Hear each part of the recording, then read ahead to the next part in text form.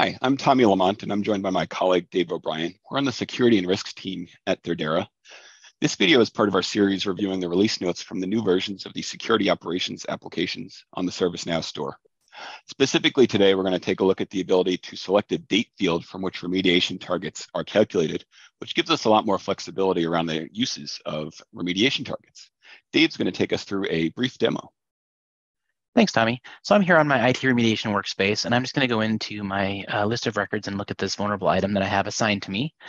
And a couple things to call out here is that this was created. So this is the date that this vulnerable item was ingested from ServiceNow or from the scanner into ServiceNow. And I can see that that was set for August 20th. And I also have a first found date that was set to August 1st, which is when the scanner actually detected this vulnerability on this particular device. So the way that this has historically worked is the remediation target is set with however many days we have set in the remediation target rule, and that many days out from that created date. So in this case, I can see my remediation target was set to September 19th by this medium high risk rating rule. So I'm going to jump over and look at my remediation target rules. And if I look at this particular rule, I can see that I now have a field which is this target from date.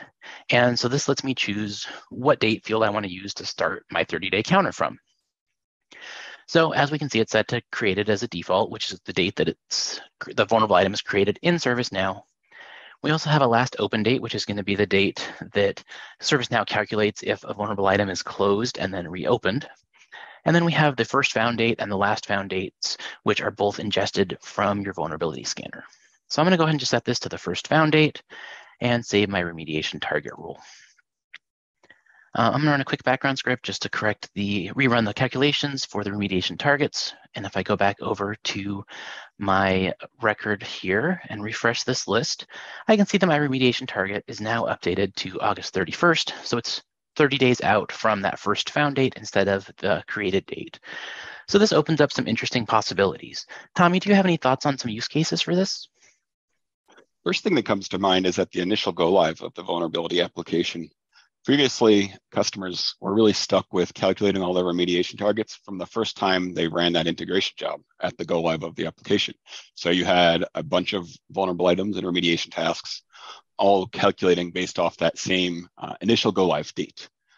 Now we can use data from the scanner like your first found example here, and we're going to get more accurate information around our remediation targets from how long has this actually been in our environment. That can be especially important for regulated companies, for example, that may have strict regulations and be penalized if they're not resolving vulnerabilities based off of information like the first time the scanner first found it, the time they last found it, which is another option here. Now with this new feature, it's much more flexible and we can more accurately reflect those remediation targets. Have you seen similar use cases, Dave, or any other use cases you might think of, like for that last found option? Absolutely. I've definitely seen kind of both of those use cases as well as potentially for the last opened date. I think we could run into that scenario if we have vulnerable items on devices that maybe have been shut off for a period of time. Maybe somebody goes out on leave for an extended period of time and the vulnerable item gets automatically closed by a stale detection rule or something like that. Then maybe they come back from leave and that device gets turned back on. If we're still using the first found date for that, then that vulnerable item is going to have a remediation target date that is already passed by the time that it comes back to the remediation team. So using something like that last open date makes it so that you're not penalizing your remediation teams for something that they were just made aware of.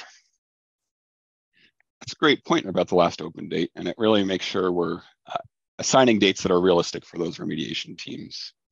Thank you everyone for listening. Be sure to watch out for other videos in our series and check out thirdera.com for any more information on security operations or the entire ServiceNow platform.